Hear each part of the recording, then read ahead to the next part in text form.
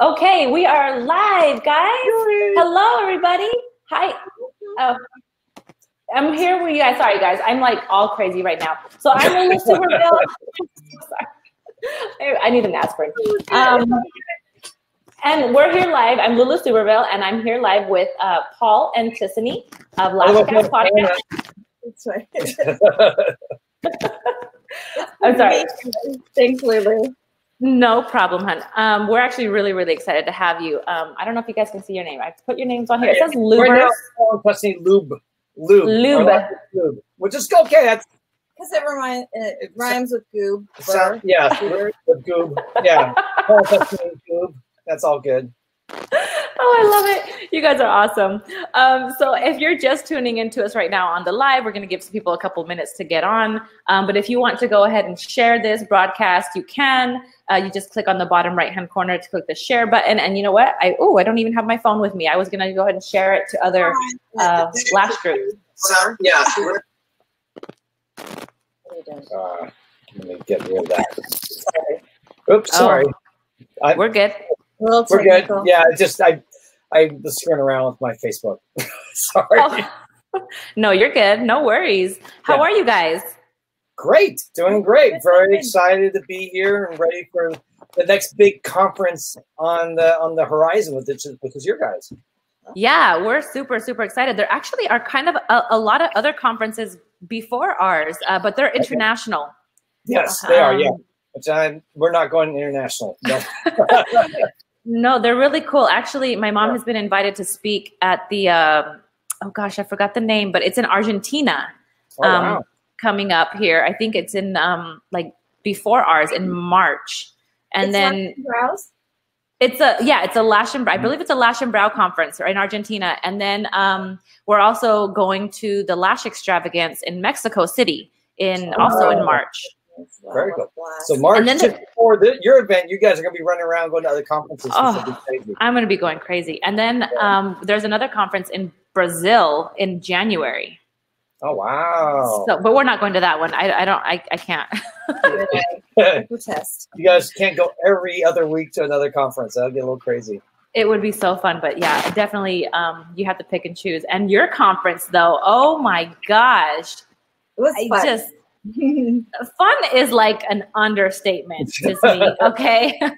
Fun is like not even how you would even describe your guys' conference. So if you guys don't know, if you're tuning in and you didn't get a chance to see all the mayhem that was on Instagram about LashCon, Paul and Tussanee here of LashCast podcast and former owners of the Integrity Lash, you guys threw a huge conference in Pasadena, California, and called LashCon.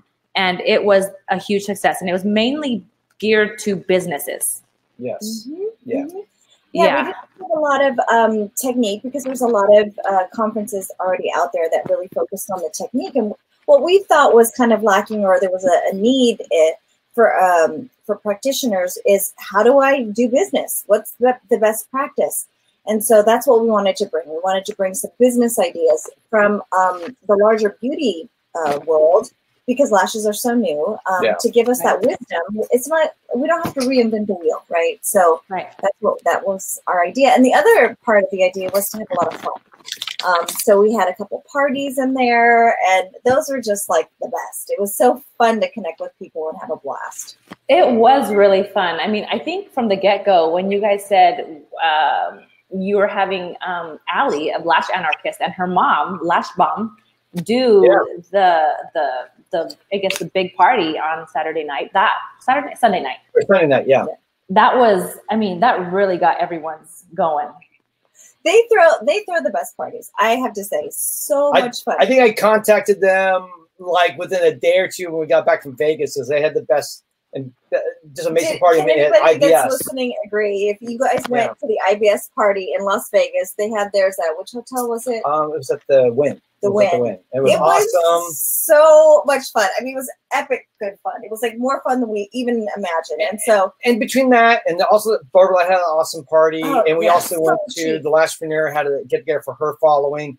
And what was so cool about going to these 3 nights at IBS is international beauty show, not the International Bowel Syndrome, whatever it's called. Irritable bowel syndrome. We just saw 3 nights of just these connections of everyone coming together going, I don't get to hang out with lash professionals all day. I literally spend all my day alone in the room working, and now I get to be around all these people. And it was just like, we'd never seen each other, but we all felt like we were best friends because our pain points are all the same. We all struggle with the same things. It's the same issues. And so just to find someone just to sit next to and go, you get me. You understand me, don't you? And they're like, yeah, I get you. And you barely, all you knew was from a few posts on Instagram. So it was like really, really cool. So once we saw that, we really kind of refocused our purpose for LashCon was to not just be about business, but also be about that connection. So yeah, I called Allie and said, Allie, would you guys do part 2? And they said, absolutely. And then we obviously, you guys helped us host the Saturday night party. The wacky party was so much fun. Which was also amazing. And just trying to create avenues and opportunities for people to connect. And we even did that with the con itself. We tried to create, right in the beginning of the conference, we want everyone's face on the screen so everyone kind of saw who was going to be there. And immediately we followed that with Sheila Bella doing kind of an icebreaker to connect people. And then we had Tara from Lashpreneur to kind of lecture us and make sure you guys be good to each other. Like, you know, don't just waste this time and hide in the back corner, but remember to connect and really make an effort. So we really pounded that in the early part of the conference, and it really worked out. I think people, by far, the majority of people walked away with new friendships, new connections, and new people to lift them up and encourage them. So we were super excited about all that. I mean, yes, it was that and more. I mean, I guess for me, like what you're just saying right now, the takeaway, it really was about connection and uplifting each other, because we're stuck in a small room, sometimes working alone. I mean, our studio, we have girls so they can connect with each other, but for the most part, a lot of girls are alone and they're in a room and they don't talk to anybody. They see all these great people making it, right? They're like making it on Instagram, but it's like, do you really know them? Do you no.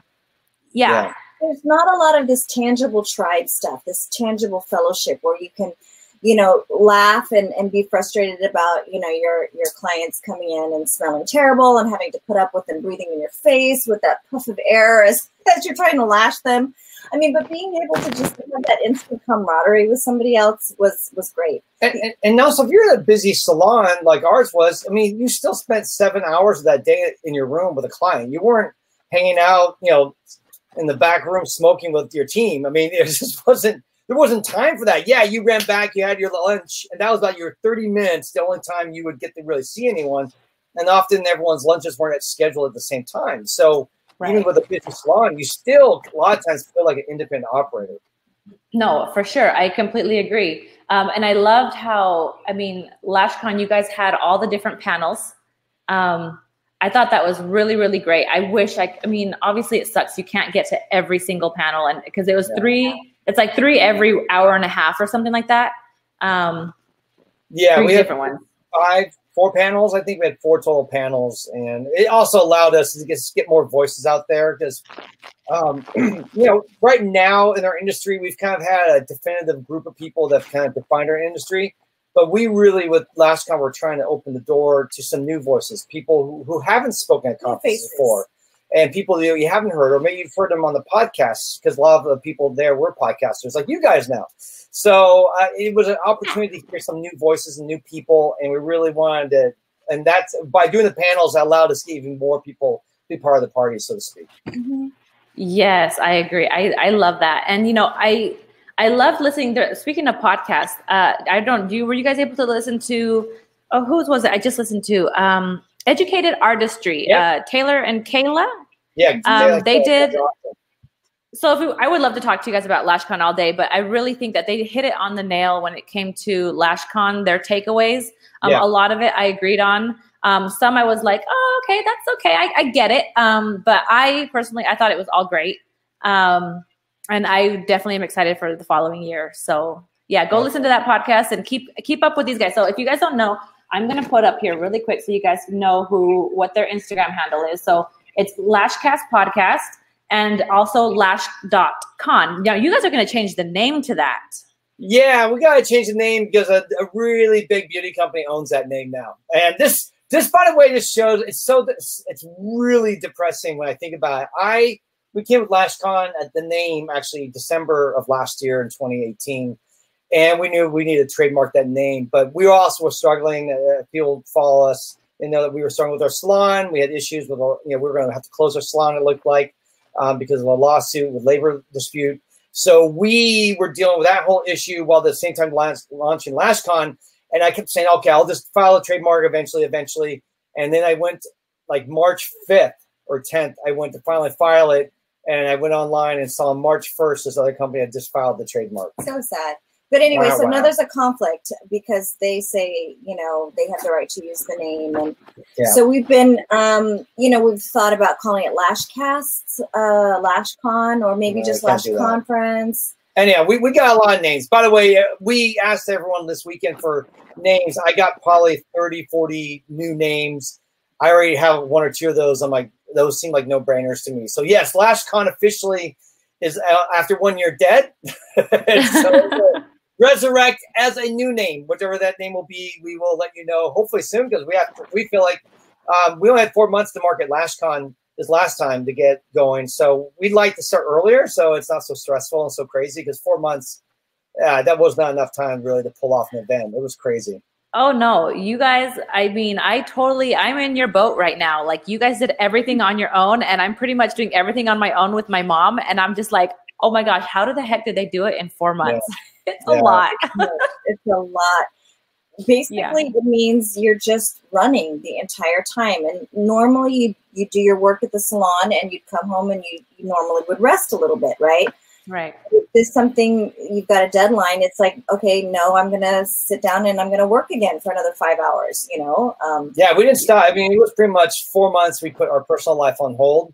Didn't really do almost anything during that time. Like not even going to dentist appointments, like hair appointments, like just put off everything in our life that we could that would distract us from LashCon.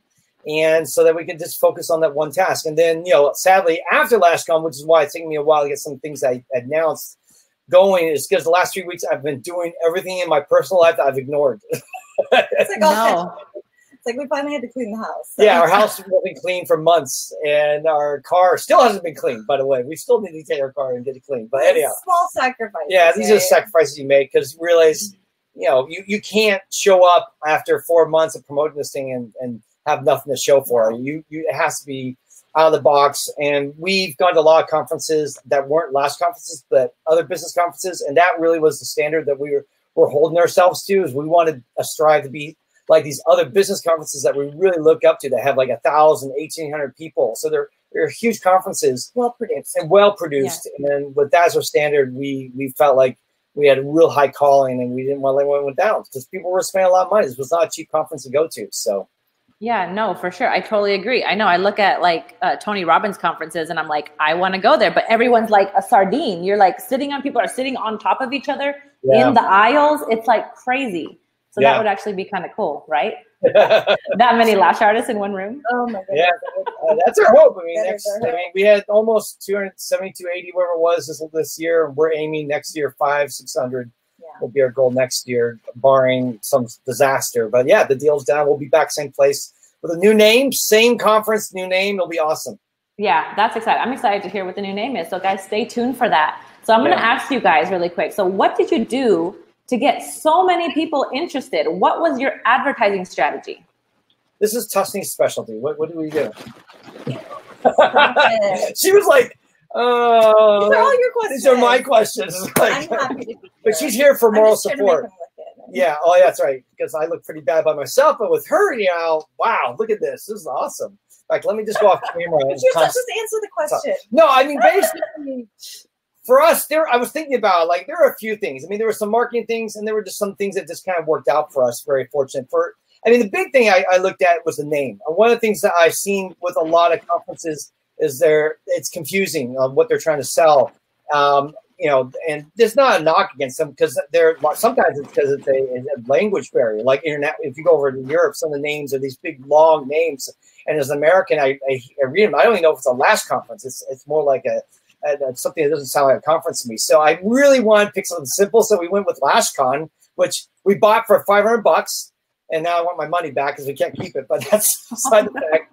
But LashCon was available, so I bought the name, and it was like, I think it was just so easy. You just heard LashCon, and everyone immediately, the first response was, I'll be there. Like, I didn't have to tell them what it was. The name itself defined what it was going to be. I mean, everyone knows BeautyCon, everyone knows Comic-Con, everyone knows all these other cons. So finally, I think for our industry, it felt like, oh my gosh, finally we have our own con. Like, unfortunately, we're going to lose that con, at least the name, but at least hopefully not the spirit. And so it was really easy to sell this thing, to just put LashCon out there, and people immediately were jumping on, like, I want to be there, I want to do it. Secondly, also, we really focus on getting different speakers than what you've seen from the traditional conferences. The first conferences came on the scene around 2012, 2013. And again, all these wonderful people have been doing these conferences, but it's been the same 15, 20 people now for like 7 years. And no offense to them, but at some point, there should be another voice. I mean, we should have other people, there are other opinions, other ideas. And while I think these other people's opinions are important, and they've been leaders and influencers, and we should learn from them, we should open up that tent a little bit more and allow some other people in. And if you looked at ours, I mean, really, for a lot of people, it was their first conference that they ever speaking to the Lash world. And we also grabbed people from outside the Lash world that were just business coaches or people really big influencers in their field, whether it's in beauty, hair, lashes, PMU, whatever. And by going outside of the Lash world, we actually, I think, create a little bit more intrigue, because people are like, oh, I've never seen this person. I've never heard about him. But this person, like our prior, I think most people agree, Lance Courtney, our last speaker, was like amazing. Like, but he's not a Lash guy. He's not a Lash guy. He is 100%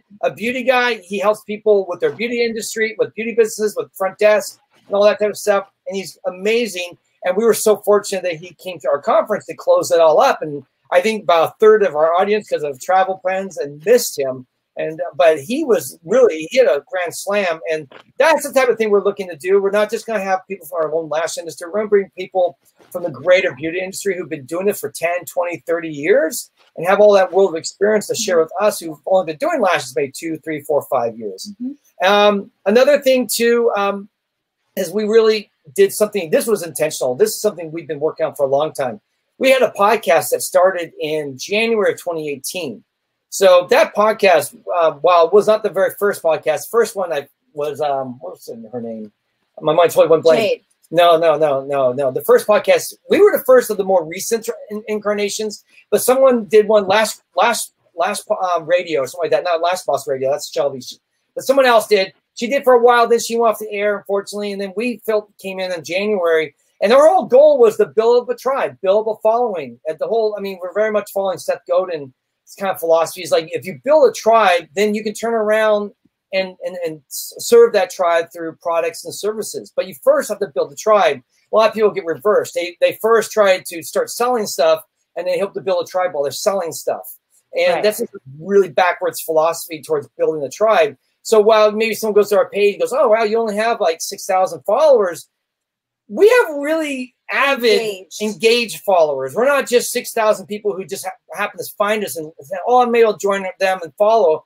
These are people who listen to our podcast. I mean, we get like over 5,000 people listen to our podcast now, so per episode. So with that kind of following is a more engaged follower than just the average, I think, person who just likes a page and moves on to the next page just because they're supposed to like a lot of pages. And so for us, we really served our community for a year and a half, asking nothing of our community, literally just showing up every other week with a podcast. And then after about 6 months, I started going on Instagram and just sharing on our stories tips for a year, just almost 3 to 5 times a week, just sharing tips. So it was like over a year of us just serving our community, building up our tribe to where it got to a certain size. And we felt like, okay, now we have something worthy of them to share that will help serve them and help them improve their business. So that's when we really dived into our Instagram. And a lot of people, if you look at our Instagram, you're analyzing it, there's a lot of things we did wrong with our Instagram. I mean, if you look at the LashCon page, it doesn't serve the community in any way whatsoever. It literally is an ad after ad after ad after ad. Right. It's informative. It's very informative, but it really, if I were to go back, if I had more time, I would have created a lot more value content mixed in with the pitch to buy tickets every once in a blue moon. Because I really feel like you need to give like value. 3 times, 4 times before you ever ask for something back. But because we were on a tight time window with 4 months, we kind of threw that out the window, and we came up with a strategy to come up, which we were going to do anyways, with deadlines where the prices would increase over time. And then we did promotional stuff. And really, I think the magic for us to get so many people on board, aside from making it super simple for people, being the name, also the speakers being different, and by the way, the focus being different, being a business conference, made it 100% different than every conference you've seen before. So as opposed to going, well, it's another beauty conference where I'm going to learn about lash techniques. It's like, wait, what's this one? About business? I've never heard of that before. And it wasn't just about marketing, because a lot of times you go, oh, it's about business, but 99% of the advice you're going to get is about marketing, about Instagram, about Facebook, ads, SEO. We were like, no. We're going to focus actually on the single practitioner and the salon owner. We're going to have tracks for all of them so that you can actually get tools to help you with your numbers, help you with budgeting, help you with scheduling, whatever, all that stuff. So by doing that, we kind of went against the grain. Like everyone was going this direction, and we went that direction, which has been always our philosophy when we build any product, any service, anything we do in our salon. It's always like, what is everyone else doing? Okay, we'll do the opposite. You know, yeah, being the same really makes it hard to stand out. People just go, well, I've seen your conference, but there's 18 others like yours, so I'll just skip it and go to another one. I mean, there were 2 other conferences, one just before ours in October, and one also the month before us, and both those conferences had 35 and 45 people. And it's because they kind of followed the old model, just post a bunch of pictures of all your speakers, and you're supposed to expect a bunch of people to show up. And I think everyone's past that. People are done with just to post a bunch of pictures of speakers. It's not enough anymore. You got to do a little bit more. So the real, I think for us, behind kind of, I think marketing ourselves a little different and putting ourselves in a different position, and our name being simple, was really using DMs in a way that literally killed my day. I literally spent 4 to 6 hours a day DMing people.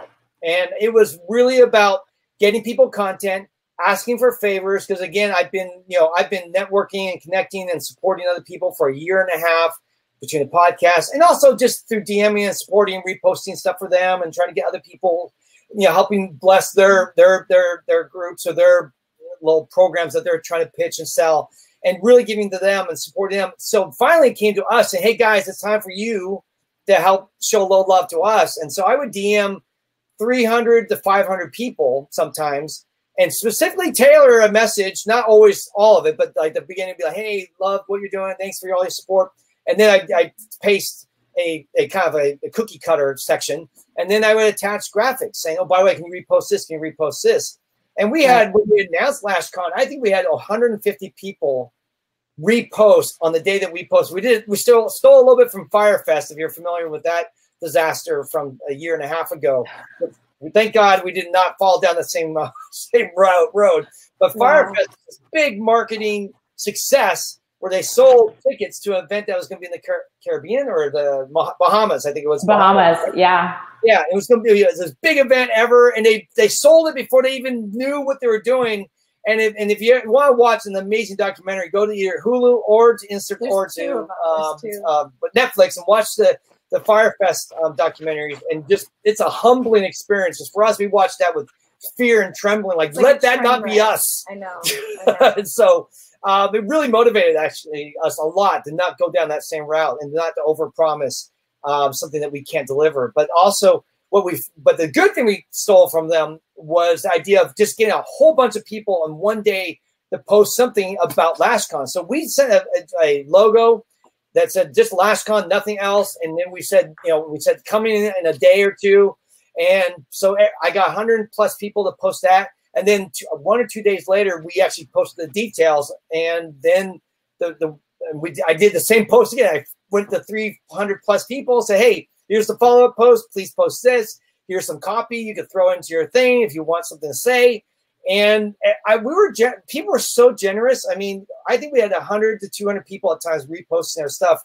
And then people just started picking it up. Like it started becoming, I think, like cool to do. Like, oh wow, I see it everywhere. I might as well repost it. Yeah, so, jump on the bandwagon. Yeah, so it became just organic reposting. So eventually, my wall or my story would just be repost, like hundreds of reposts in a day. Where at some point, I'm sure people are like, okay, enough, Paul. I got it. You're reposting. I'm like, I just felt like it was an obligation for everyone who showed us love. I want to repost it and put it out there. But so we kind of created a big bang with that.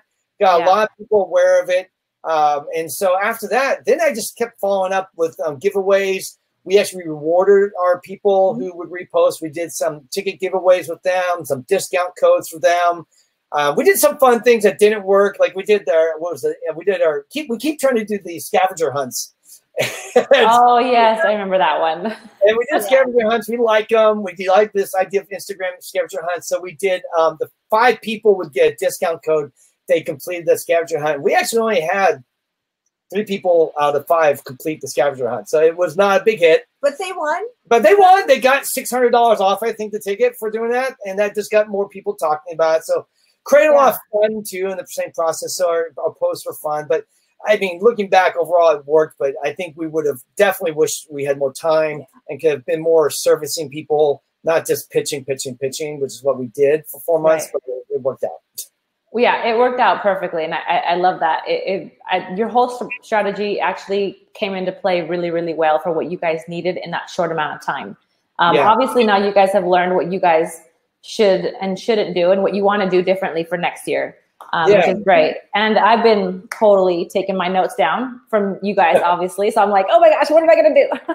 Yeah, so we're here, you ask us questions anytime. We're here to serve. And by the way, just to take this and think, well, how would this work if I run a salon or an independent person? Because obviously, we were building and servicing lash professionals, and that's fine and dandy. You're like, well, I don't care because I don't service lash professionals. I have clients in my neighborhood.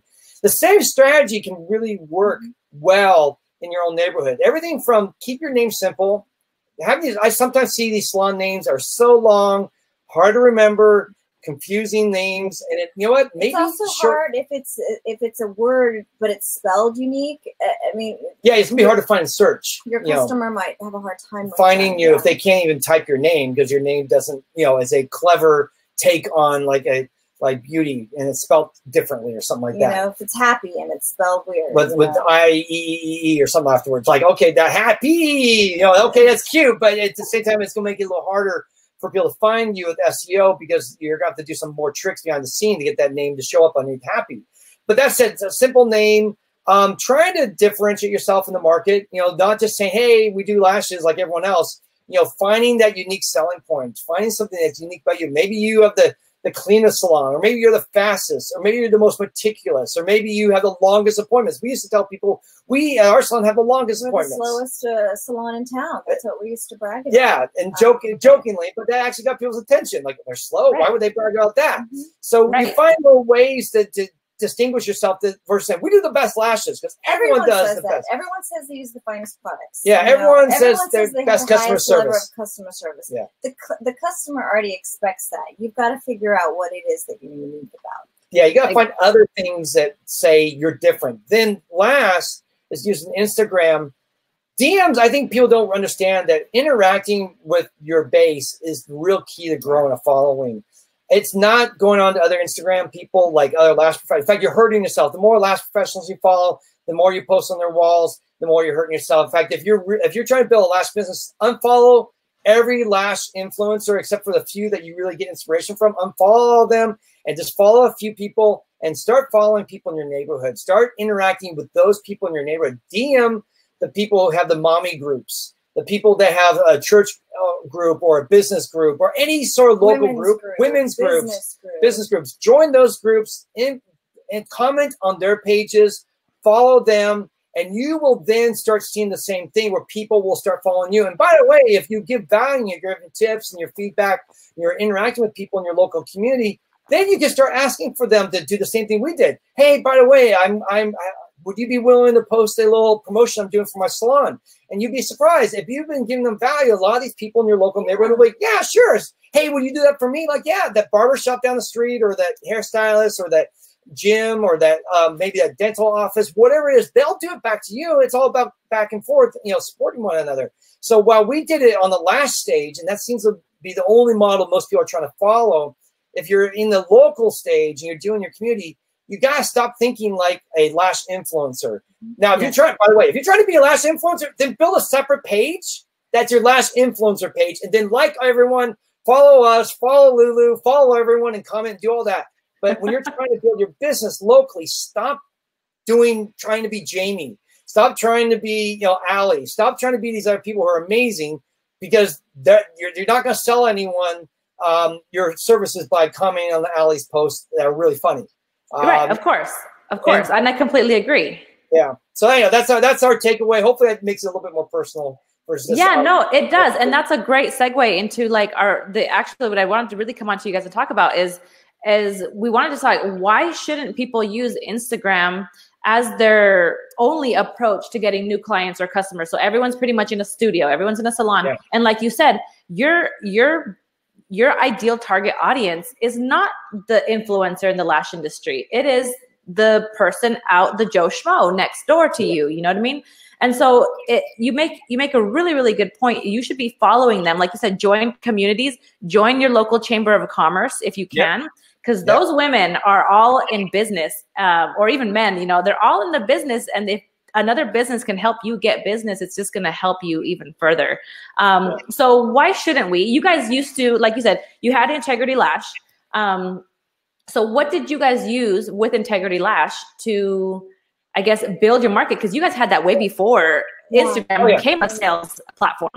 We didn't use Instagram at all. Well, there was Instagram.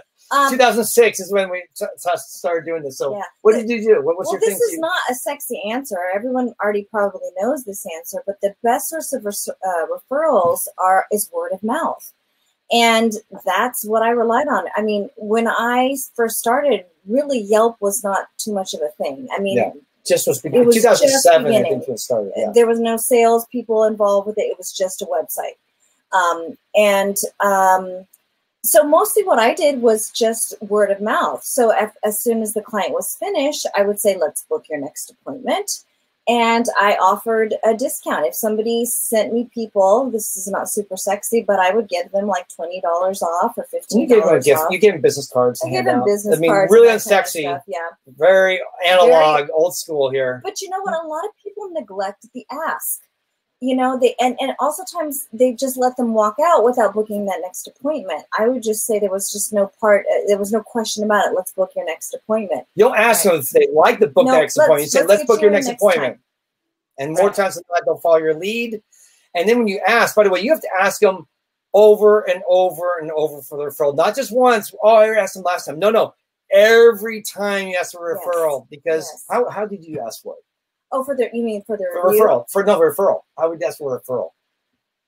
Like you can see somebody else? Yeah. Get someone to come see you. Like, hey, can you get someone to see you? You just go, hey, get someone to see me? Or what do you do? I'm going to give you some business cards. And what I want you to do is write your name on it. So when somebody asks, usually they would start to tell me about, oh my gosh, somebody contacted me at the bus, or I was in line and this lady was like, look at your lashes. And she's having this moment where she's super excited and wanting to share that.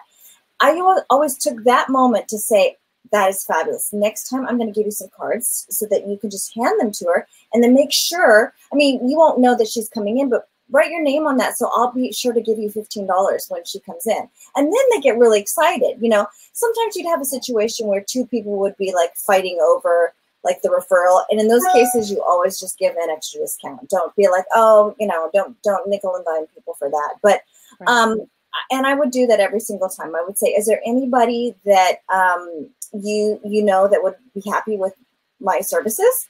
And oftentimes it'd be like, yeah, and I'm going to hear some cards. I mean, just asking, you know, is there anybody that you know that would enjoy the service? I mean, we did a survey of our clients about a year ago and asked how they found out about us. 90+% of them were from referral. It was not, I mean, people look at Instagram as more of a confirmation that you exist. And I think you can grow and find a following using Instagram with some of the strategies I talked about with DMing and commenting and really connecting in your community. But that's still, I think it would be a much less effective tool than the old fashioned give out business cards, ask them to refer their friends, because we said 50% of the people who referred to us came from just a personal referral. And we were seeing 150 people a week, you know, 160 people a week. And we probably had anywhere from 4 to 10, 12 new clients a week. Mm-hmm. So we had a lot of new clients coming in. We saw, you know, at times, you know, when we were like 3 or 4 years, 70 new clients a month. In the last couple of years, got a little thinner, but we also were busy and full. So it was harder for people to get in. So there weren't many spaces. So we'd get maybe 30, 20, 30, 40 new clients in. But that said, Number one way easily was 50+% came from just a personal referral. Number two was actually Yelp. The page that everyone hates is actually your best friend.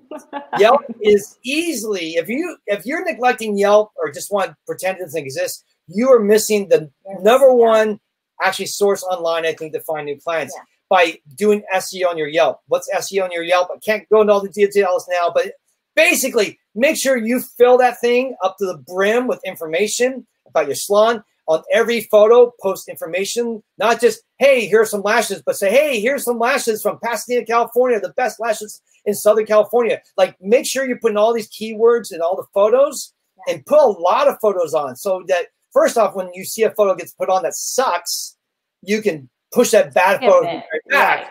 Just, we had like 100 photos or something like on ours. Some of them are so bad, and you're like, oh, please. Even the client meant well. Like, oh, I love my lashes. And you're like, that's not a good photo. Right? No, it's all focused. It looks like, you know, Bigfoot got his lashes done or something. So we just basically controlled that by putting our photos on, and you had to pay a little extra to get control of that, but we did. And so we put our photos on there, and we tagged them all correctly. And we put a lot of information, and really, we got 40% of our new clients came from Yelp. You know, another thing that you have to do with Yelp, just like when you're asking for the referral, you have to ask your clients to give you the review. And don't be shy. It might take them like 5 to 6 times before they actually do it. It only happens, they only actually write it when they feel embarrassed enough because they've been telling you that they have. So there's a key to this. One of the best ways to do this is like, when you give them the mirror and they're looking at it and they are super happy, you want to like hijack that moment because they're feeling wonderful. They're feeling great about your work. And this is the best time to do that ask. They're looking and they're like, oh, I look so fabulous. You say, would you like to give me a review? I would love a review, you know, something like that. Would you, if you feel led, I would be happy if you left a review. You don't want to specifically, I mean, I think that Yelp has changed their rules, right? Before you couldn't specifically ask for it. So yeah, they changed. It's gotten easier to where you can ask now for a review. Before you couldn't. So we can't mention the word, just say online review. We would always say, if you are happy, we would invite you to leave an online review. We wouldn't even say Yelp because we were really trying to make sure. But I think it's easier now, so you don't have to fuss with those words. But you can say at that moment they're happy. You say, would you leave me a review? It really helps me with new customers. And they'll say yes. And the next time they come in, you're going to ask them again. And they're going to be like, oh, I haven't done it. You're like, no worries.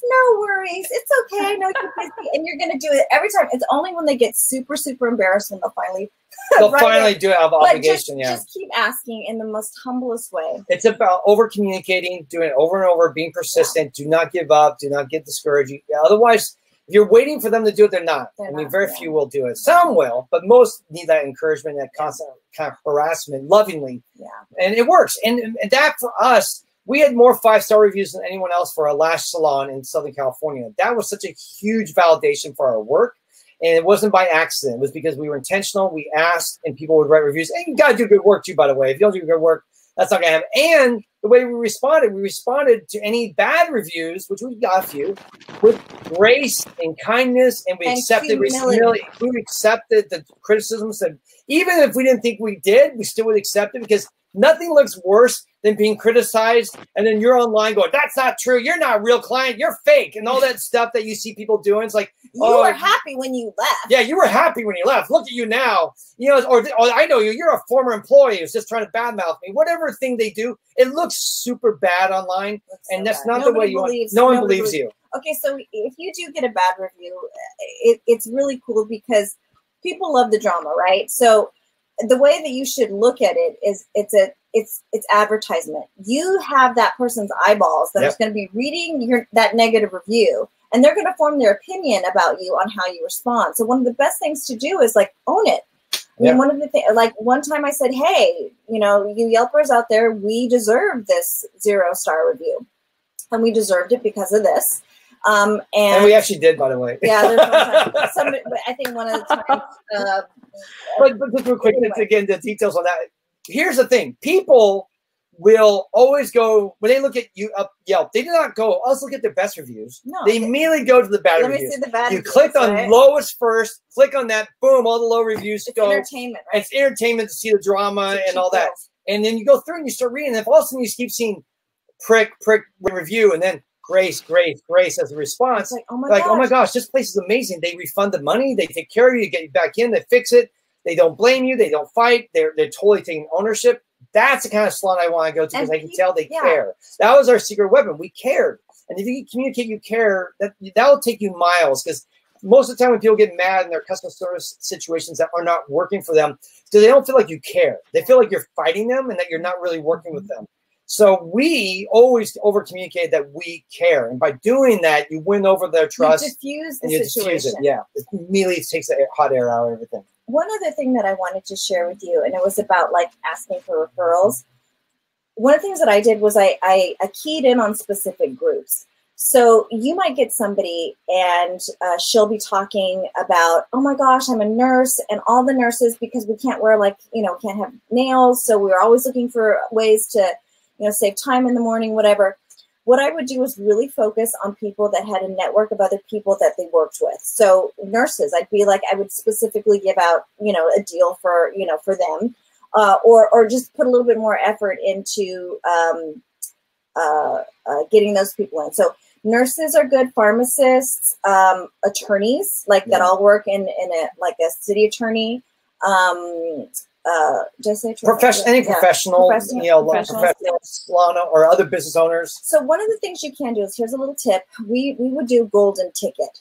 And I got a golden ticket, Willy Wonka. Okay, so what you do is you take 3 golden tickets, and we made them kind of fancy. We had some printed, and we numbered them. So we came up with 101, 102, whatever.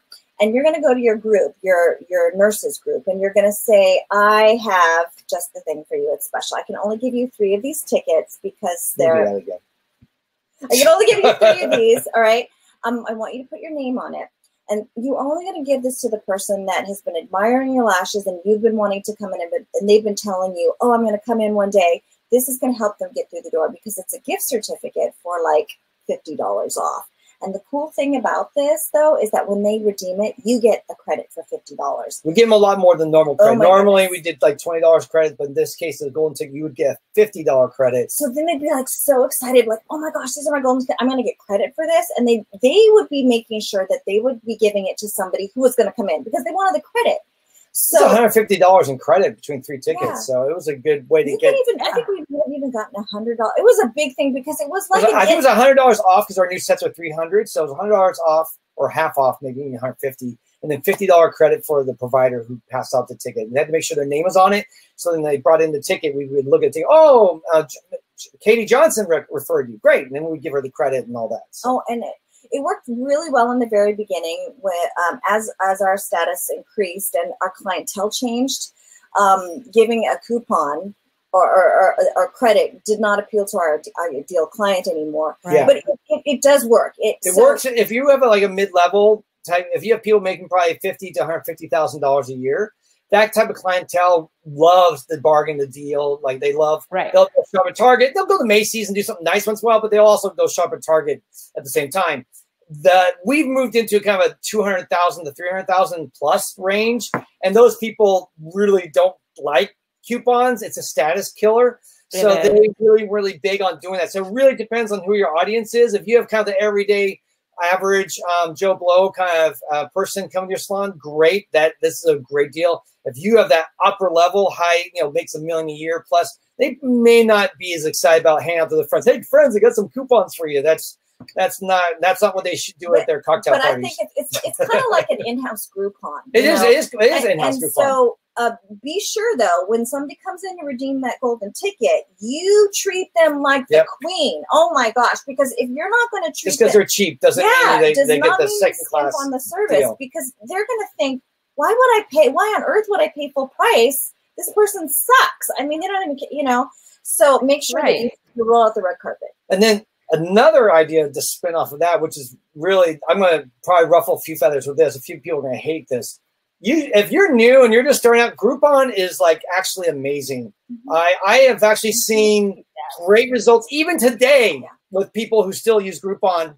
I had a friend start a salon in the last year. She did Groupon, and she has now gone from 1 person to 4 stylists, into 6 months, fully booked out, full staff, busy with clients, because she treated those Groupon clients like gold, And while most people say, oh, if you attract Groupon clients, well, they're just going to go to the next best deal. No, they won't. No, they won't. If you treat them well and you make them feel like a superstar, they don't get that. They're so used to going from one cheap Groupon to the next and being told, you can only book us on Mondays and Tuesdays. Or I'm sorry, you can't redeem that anymore because that deal's done. We redeemed the Groupon ticket 5 years after it was over for us. Because it's like they're coming through the door. You know, just roll out the red carpet, give them the best customer service. I mean, of course, you'll get some people that don't. Yeah, but you know, there are people walking through your door. It's the cost of advertising. You're just going to pay advertising through one way or another. It's a really actually not that expensive advertising tool when you think about the actual cost to you, especially if you're new and you just need practice and you just need bodies in your bed to keep getting better and faster at what you're doing. You're not going to do that by sitting around all day hoping people come in or just posting photos on Instagram. So Groupon is amazing still. It's a great tool. I know a lot of people hate it and think it's a bad way to go, but no, I completely agree with you guys. That's actually how my mom started Lashes del Sol in Tucson when she moved there for the first time. She knew nobody. And so when she got there, she decided, well, why not do a Groupon sale? Like, I need to start doing lashes. And so she did. And she grew, like you said, she grew from being herself to having a storefront in 6 months. And then another storefront, her second storefront in another 6 months after that. And then now we have the third studio, like I mean, we did it for, man, we had Groupon going for about 3 or 4 years before we finally took it away because we realized, you know what, we just don't need it anymore. Yeah, it's like training. And your brand had reached a certain level where you didn't want that anymore. But when you're new, no offense to you new, but you suck when you're new and you're not that good. For sure. So we all suck. We all suck. So the truth is this. You should be priced accordingly, and doing a Groupon lets them know you're getting a deal and you're new, and that's okay. They're kind of looking for that. And if you wow them with customer service and with earnesty and just good hard work and just being caring, you're going to find people. We kept well over 60% of our Groupon people, well over 60%. Yes. The average is 20 to 30%. So I even think 30% isn't bad if you're new. Like if you're new and you keep 30% of the new clients, that's huge. That's still out. That means you see 20 new people in a month. Or let's say like 100, that means 20, 30 of those people are now regulars for you. I mean, you're going to use 20, 30 regulars starting out in their first month. I mean, that would be amazing. So I think for us, Groupon, while it's controversial, we think it's a great tool still today. And it just now, if you're an established salon, like you guys too, there's a certain point where you have a certain level you're going for, and you're like, nah, this is going to kind of hurt our brand. I don't want to do that anymore. But at the beginning, you got to kind of eat dirt and be humble. We would do that for like a new person coming on occasionally. In the beginning, we might run a group. I think our first 4 or 5 years we did it in 2013, 14, and then we stopped.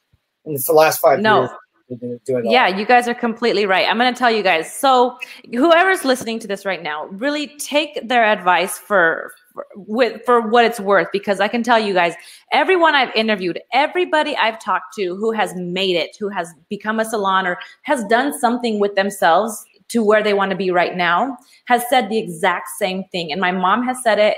You guys are saying it. You know, Jamie, Lash-Based Jamie, he said it in a recent post. Hannah this morning said it this morning. You guys, if all these people are saying it, then like you guys said it all already. Okay. First, you guys said it was word of mouth. They've all said it's all word of mouth. That's the number one thing. And then, like you said, you kept on going, but it's how you make your customer feel when they walk through the door. How memorable of an experience do they have when they walk through that door? Are they going to want to come? You guys, I don't do lashes. You guys know that, okay? I don't do lashes, but I've been in the lash industry just like Paul. Woo, woo, Paul, you and me. I don't do lashes either. So we're not in it, but we know everything about it. We know, but guess what? My mom's clients, they walk into that studio, they see me, and they feel like, oh, Lulu's here. Hi, Lulu. Oh my gosh. And I treat them like amazing. Like I just did it, like on Saturday, I saw one of my mom's clients, a former client, and I said hi. I hadn't seen her in a long time. I gave her a hug. I made her feel special. I asked her about her health because, she had health issues. And so I was just like, she felt great. And she felt like, hey, Marisol's still there. You know what I mean? Through me. But I don't even do lashes, so it really is about the experience. That's it, you guys. If you guys can't get your experience, if you guys have a hard time with it, if you're an introvert and you're like, oh, that's just not me, well, then you're probably, like you said, Paul, this is controversial. You're probably not in the right business. Yeah.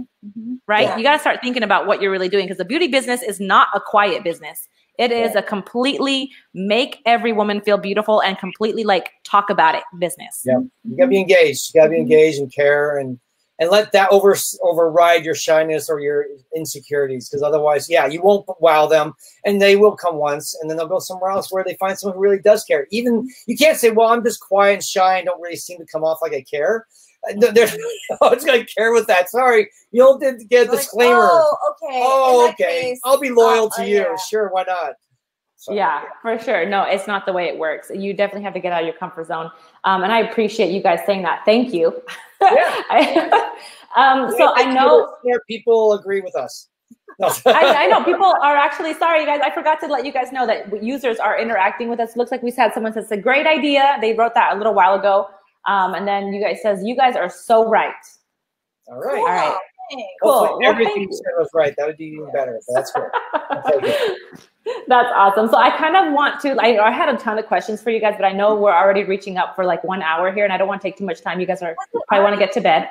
That's, by the way, if you can listen to our podcast, 1.5 hours isn't unusual. So we like to punish people. Well, it's good content. It's really good. So I kind of wanted to ask you, for somebody who is, wanting to get more advertising and really wanting to get that client base, how much would you say they should budget for that a month? What is their budget? Because I know there's obviously we're not in the ways of like, going door to door and cookie cutter stuff. It's, they really have to plan for it. So what did you guys do?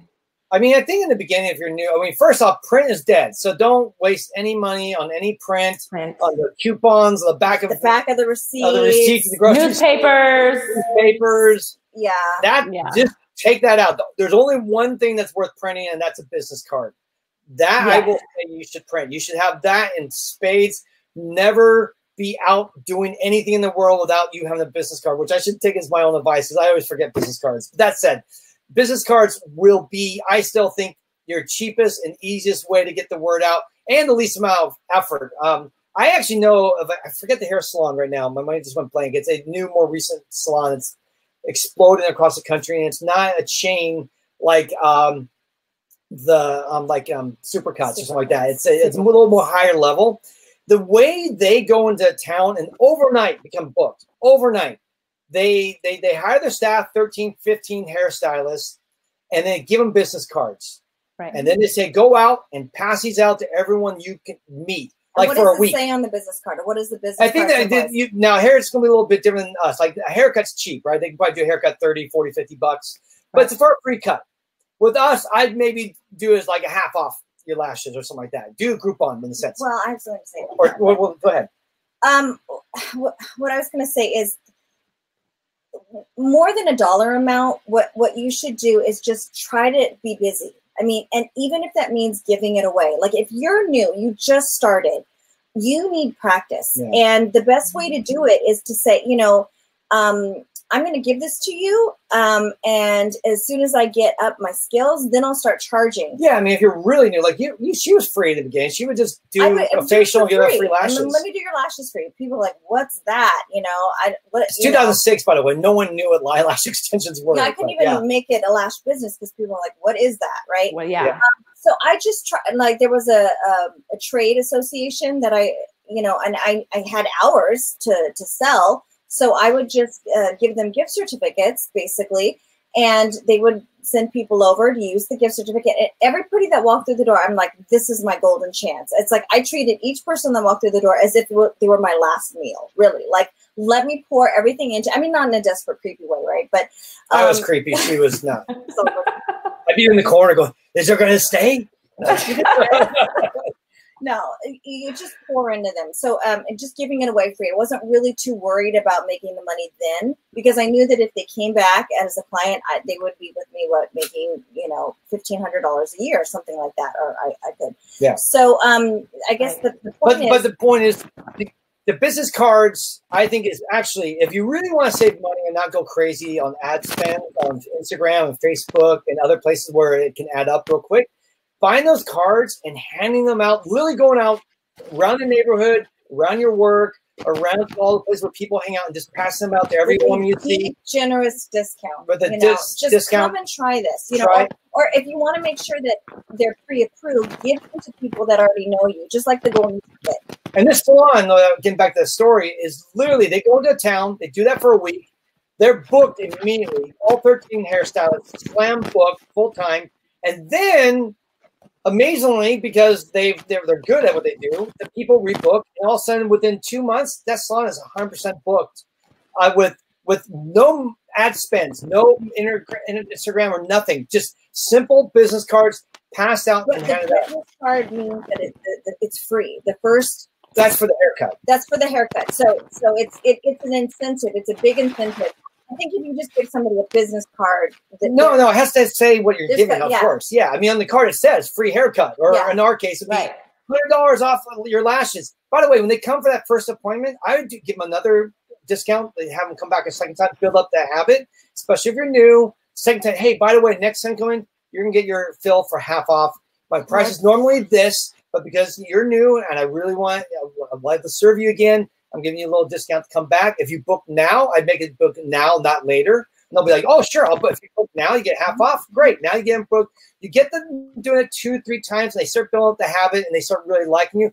You just got to be clear that this is my normal price. You know, I'm giving you this right now, but it's going to be here, you know, another couple of months. So that way people don't, when you do go charge one, not going to be like, well, it's not fair. You're charging more now. Like, they knew all along. They knew all along. They don't do that. So they literally have gone, I've been 6 or 7 cities now around the United States have opened up salons, and every one of them has been booked out within a month or two. So call it a special or something. Yeah, a grand opening special, something like that. Or if you're new and you're doing, you can just make up a new grand opening because you're new. Bam, boom, today's a grand opening. We're starting afresh, and we're going to go out there and hit the streets and let everyone know. I think that's probably your cheapest way. You spend $100-200 for cards, and then just a matter of time and effort. It's labor. That's time. But you're not, I think you're gonna get more return that way. Now I've heard more recently. I've heard some really strange numbers when it came to advertising. Like, hey, you should spend 20, 30, 40% of your budget on advertising.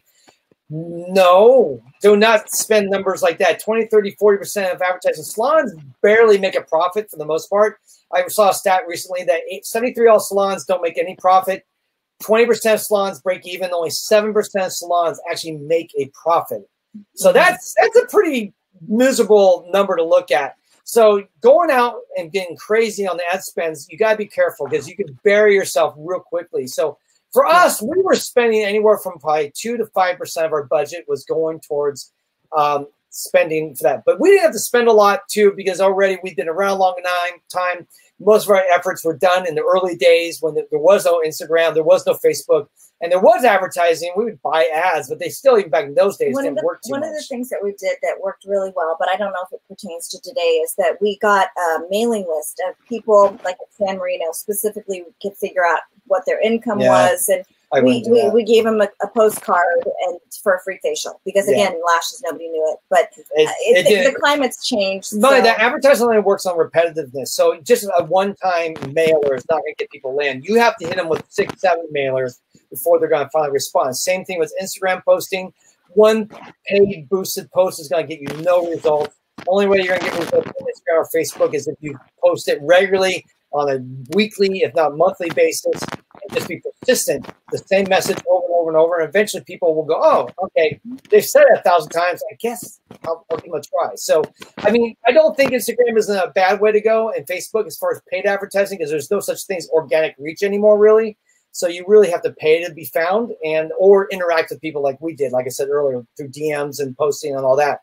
But if you don't want to spend 2-3 hours a day interacting with the world, then the next best way would be spend $5 a day on Instagram to post and get people to that. So that's another way. Maybe if you spend $5 a day, you're going to spend $150 a month. Not too bad, really, when you think about costs. If you get only 1 or 2 clients, you already paid for that. So that'd be, I think, something small like that, simple, and then just mix up the ads. I would try one ad, doesn't work, throw it out, try another ad until you find one that does, where you see some engagement and some responses, and then stick with the ad. You don't have to change it. Once it starts working, you can keep reusing that ad for a long time, or put into a circulation where you maybe mix it up once every 2 weeks. You change out your ad, put another one in, and run that for a while. So, but yeah, for us, we spending a lot of money early is tough when you don't have money. So much like we did with our social media. We didn't do much. We spent almost no money on Instagram ads and stuff when we did LashCon. And we spent very little, too, with Integrity Lash. We probably spent, like I said, maybe an average of $5-10 a week or day at most. And that worked. But otherwise, I think I think the business card still, strange enough, I still feel like that's the best and most effective way to get people to sell. It's true. And you know what? In a generation where right now we're turning into more of a digital media type generation, it's interesting to see how much of an effect an actual physical product has on people. Like the personal note, you know what I mean? Sometimes you get an email, right? But like if you get a handwritten note, you know, showing your appreciation, how much better is that for you as the receiver? So getting an actual physical card saying that you're getting something for free, like haircut, right? Example, a haircut for free, or let your lashes done for half off, you know, that is huge. And when some people, and it's actually, I was reading a book. I love reading books.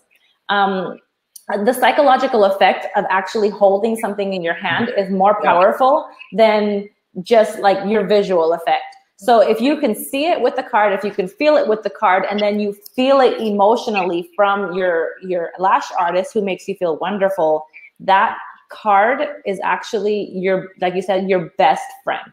It is your best marketing tool. Yeah, and as you walk around too, people ask you what you do. Oh, I'm a lash professional, a lash artist, stylist, whatever you say you are. And they're like, oh, really? And they go, where can I find you? I mean, you should immediately be like, oh, by the way, here's my card. I mean, it's a numbers game. Man, you can send that. You can pass out 100 cards a month. Imagine if you only get 10% return, 5-10%, 5 or 10 new clients a month for a single practitioner is going to be great. After 6 months, you're going to be fully booked. I mean, it's not a lot of work. And 100 cards, you would be surprised how easy it is to get rid of them. I mean, it's not that hard. Yeah, for sure. And you know what? They don't really cost that much anyway. Like where you can get a pack of 150 for like $10.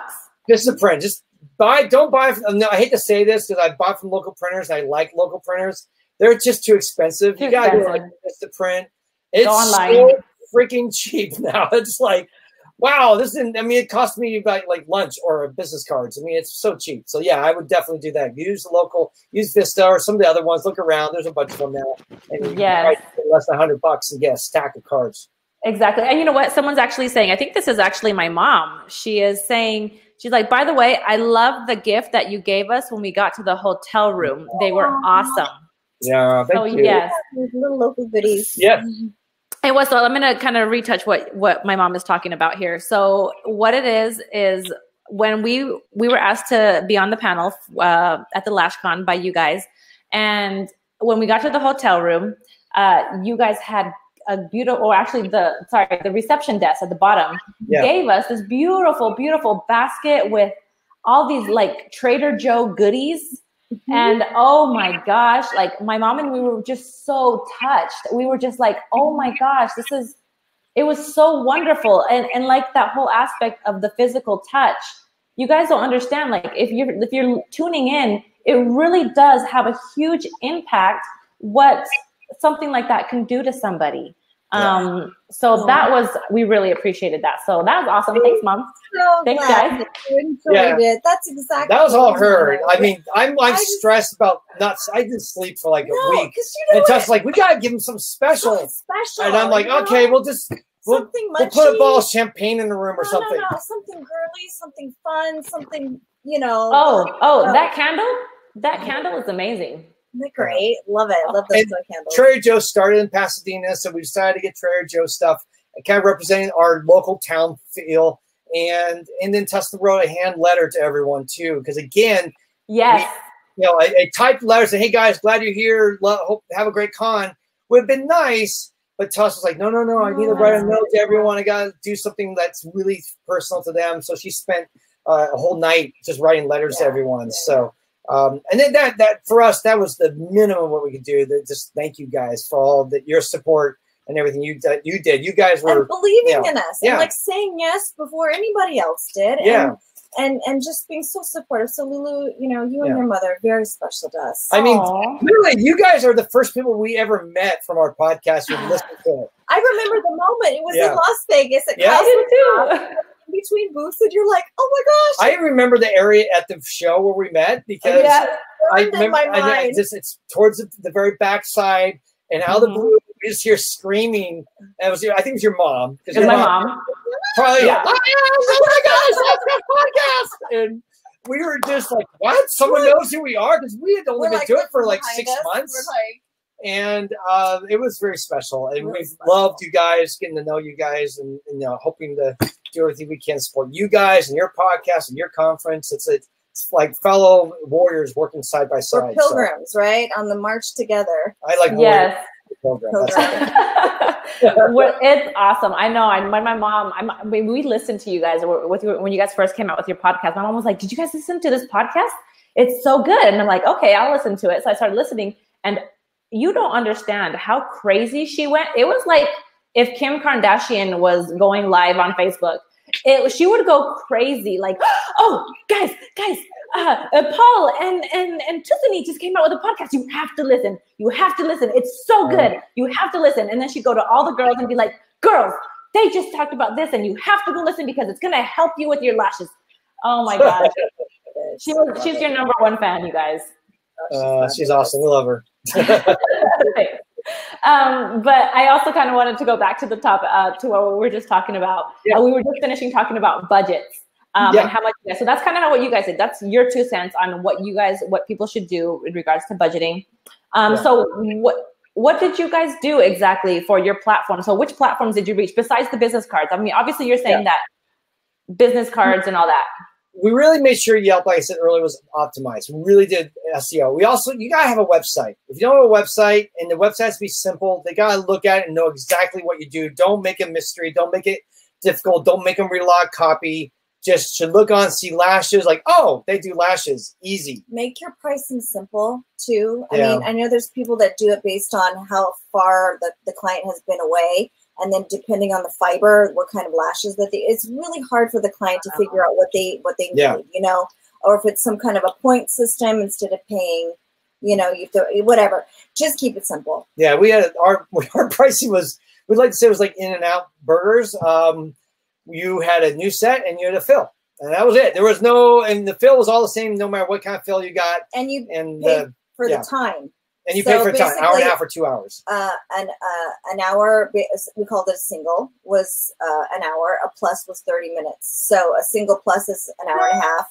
A double is 2 hours. A double plus is 2.5. Yeah, we kept it very simple, so the pricing wasn't difficult. But mainly as far as our ad spends, we outside the cards, outside Yelp, outside having a good optimized website. Then the next only place we really ever spent money towards the end was basically Instagram/Facebook. And you need to set up a business account on Facebook, have an ad account. And then we would just spend, like I said, $5 a day, maybe $5, $10 a day. And we were probably getting, we mixed it up. So originally we would just advertise and put stuff out there. Eventually we changed it so that people would email me, would click on it, would take them to the page, and then they would email me their interests. Like, hey, we want to get. So then we would contact them. So it really helped us because we would do a benefit. Like, hey, click on this, and you would get a discount. So they click on that, and they'd get like a $25 or $50 discount to come in for a new set or something. Didn't know what to do discount. Sometimes we did value-added stuff. So we'd say, hey, get a free brow appointment. Or when we had spray tans, get a free spray tan with a new set of lashes. We tried to mix it up, because I didn't always like to do discounts, because again, that really hurts your brand if you're always discounting. Value added. So we generally, towards the end, we're doing a lot more value added stuff. But that said, you click on it, and we would get an email, and then we would actually contact them and say, hey, you said you want to get an appointment. We would love to book you. And that actually helped us, I think, weed out some of the not so serious people. The looky-loos. Because there are a lot of people that I think just click on ads and don't do anything with them. And we really wanted to get people to respond. And get feedback. You want engagement. Exactly. And we want their email, to be truthful. I mean, the truth is your most valuable thing you can get as a salon owner is a person's email. You get their email, now you can market it to them for the rest of your life. You don't have an email, you're never going to see them again. You know, texting's getting there, by the way. We'll probably be switching over to a lot more text kind of marketing coming in, but it's still not 100%. But email marketing is 100% solid. And getting that email really made it easy for us then to put them into the queue. They got added into our whole automated marketing plan. And so they would get reminders, even if they never came in, said, hey, we'd love to have you come in and try us out, and so forth. So there's systems out there to help you set that all up. But yeah, we basically would spend about, I think, average $5 a day. And we were getting, you know, anywhere from 2 to 5 leads a day from that alone. So we were getting a lot. Now, not all of them booked, but sadly, not sadly, but gladly, we were very booked already. So we didn't have a lot of spaces, but we got a lot of people from that. And then also we get phone calls from it too. And that was effective. So I think, you know, you don't have to spend a lot on Facebook. It's still relatively cheap to go on Facebook. Another place that we didn't try, which I really wanted to do more playing with, was Google ads. Google, obviously, I think is actually in some ways even better, because when people find you on Google, it's because they're looking for lashes. So when you type in lashes, you pop up at the top of the thing. Facebook, you show up, you know, all over the different place. Like you show up on the side, you show up here, and Instagram, you show up in the feed somewhere. But you didn't ask for that. You didn't say, oh, please, I want to see another post about where I can get my lashes done. So you are interrupting people a little bit. You are getting into their face. And so from everything I understand from people I've talked to, you're going to get a little lower response. But if you do Google ads, wow, now you're really smart, because people are typing in lashes in Pasadena, lashes in Scottsdale, and all of a sudden, boom, you pop up at the top, and they're like, oh, there's an ad. That's a salon that does what I'm looking for. Maybe I'll just check it out. So exactly. The Google ads, we didn't get to do a lot of, because we were so busy, we didn't really need them. But from everyone I talked to, that's a huge It's a good one. So that's obviously something that you guys would probably have done differently. And that's actually a really good one. I've been wanting to get more into Google ads, and we did for a while in the past. One thing I can tell you with Google ads, it can be confusing to many people getting it all set up, because there's like different campaigns and different keywords and different categories. And then you have to, it really is. And then you have to worry about how many clicks you get, because every click you spend a certain amount of money. So you're like, wow, what's your budget? Sometimes I think since I didn't know how to manage it correctly, I had set up a campaign for our studio, and somehow we got like a $700 bill from Google ads. And my mom's husband, because he's the one who does all our payroll and he manages the budgeting and all that, he contacts me and he's like, so Lulu, what's this $700? And I'm like, I don't know. So you got to be careful. You got to be very careful with Google AdWords. I would recommend, if you do decide to do AdWords, get someone who knows what they're doing, who can optimize it the best way possible. Because if you're new to it, you can learn. There's tons of YouTube videos on how to learn how to do it. But to get it done quickly and like in the best way possible, I'd recommend just hiring out. And there's a great website for that. Go to freelancer.com. I don't know if you guys have tried freelancer.com. Right, I know about it. Yeah. Yeah. So you can hire out pretty much almost any gig, contracted job. You just it's kind of like Craigslist, but for like contracted work. So you're like, hey, I need someone who can do my SEOs and my AdWords, whatever. And then you'll get like bids immediately, and it'll give you you'll like say a budget of what you can afford to pay this contractor, dude. And they're from like all over the US, from out of the country, India, whatever. You pick the person you want and they'll do it for you. And Freelancer is a good website, guys. It's not like some crappy, they really take pride in knowing that they have actually good contractors on there wanting to do your job. So it's not just some schmuck who's going to take your money and run. And a lot of these sites, they have referrals. So you can see feedback from other people who've done it. They'll tell you what work they've done and positive reviews, completion rates, all that type of stuff. Yeah. So there's a lot of that stuff out there. And no, it is a great way. And it is kind of expensive, or time-wise, I should say, to learn all that stuff. Yeah. If you're not techie, it is intimidating. And so hiring out. And there are also services out there. My experience with most of the services out there, like that call you and say, hey, we'll help do your stuff. I found most of them are bogus and are just holes, giant holes that all your money sucked out into. So you got to be careful with those. But I think, like you said here, hiring through freelancer.com is probably a smart move. Yeah, and this gets to the point where you're the one doing the search, not some random person is calling you for your business. You know what I mean? It's like when you're ready to do it. And that's one thing also, like going back to your comment on Yelp. I know we have like a love-hate relationship with Yelp. I think everyone does. But it's true, they do help out. And what some people don't realize is everyone has an iPhone pretty much, right? Well, on the iPhone, you're either using two things. You're either using their Google Maps or the Apple Maps. And I think the go-to is Apple Maps because it looks very pleasing. It's very easy to get around and navigate Apple Maps. But Apple Maps has a contract with Yelp. So every time you look up a business, if you're looking in an area, you type eyelash extensions and all those little businesses pop up, you're going to see the star reviews for that Yelp person. It's not through Google. Like you won't see the stars through Google. So people don't know, like, it's kind of like an oblivious thing. But yeah, you're right. It is through Yelp if you're using Apple Maps. Now, if you go through Google Maps, it is.